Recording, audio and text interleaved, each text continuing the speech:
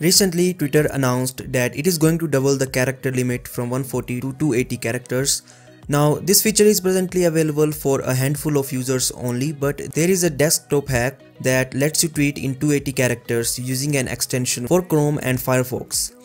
In this video, I will show you how to tweet in 280 characters from your Android smartphone. So without any further delay, let's get started. There is an app called Tweet 280 which is developed by Jay Kapoor, who is a well-known tech YouTuber from India.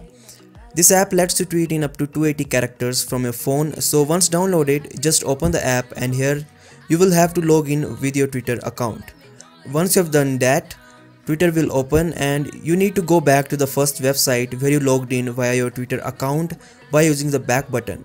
Here, tap on the tweet button and now you will be able to tweet in 280 characters.